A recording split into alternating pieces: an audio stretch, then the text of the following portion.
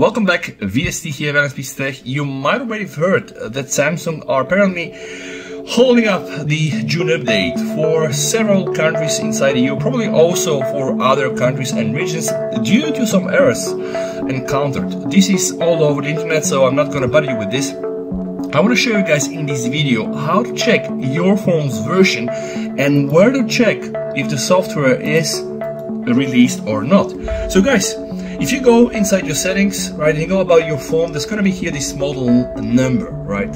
So that's the first thing that we need. Then we need to understand what exactly does this mean. I found this very nice article on Core, guys. It showcases all the differences. So SMS918, this is the S23 Ultra, okay? The B model is only sold in Europe, Asia or Africa.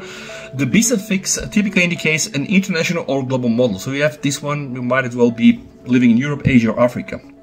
It may come with a single SIM card slot. Then my model is the SM918DS. This model is also sold in Europe, okay, also in Asia and Africa, but it has two SIM card slots, okay. And then we have the SM918U, which can be sold in the United States, all right. And this is very important, guys. This U suffix is often used for carrier-specific models. So this means that if you get a U model, guys, then it might be carrier locked, which means that you know how it goes with the phones that are carrier locked. They have some specific tweaks for their ROMs. The firmwares usually come a bit later. Then this is also very important, SMS91U1. This may be another model is sold in the US unlocked version.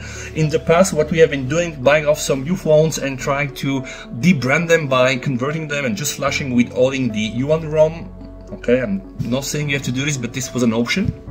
Then we have the SM918W model sold in Canada. Then we have the version for the United Arab Emirates, the S918E and the S918EDS, which is again Middle East.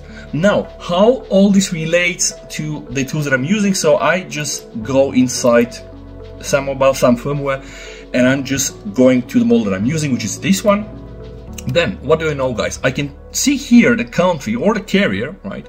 And then I can see here the date, but what is more important, guys, I can see here the PDA number. So we all know that the latest June update has the AWF1, at least what has been released in Thailand, because remember, I changed my CSC to Thailand to be able to download and install that ROM.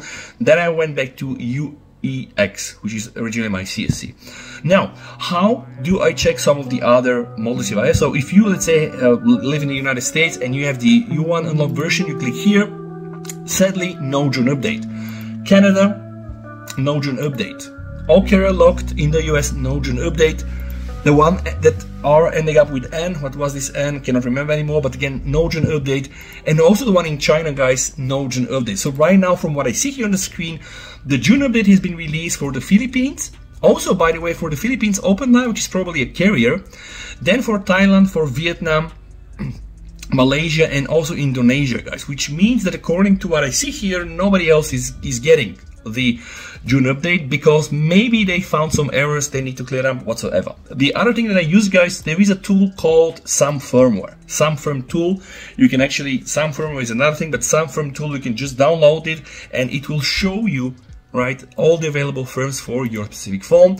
In my case, I'm always typing, that's the model here, all right. And if I want to type the region THL for Thailand and I check for the updates, I'm going to get here, okay, this is the latest firmware, so we know it's AWF1.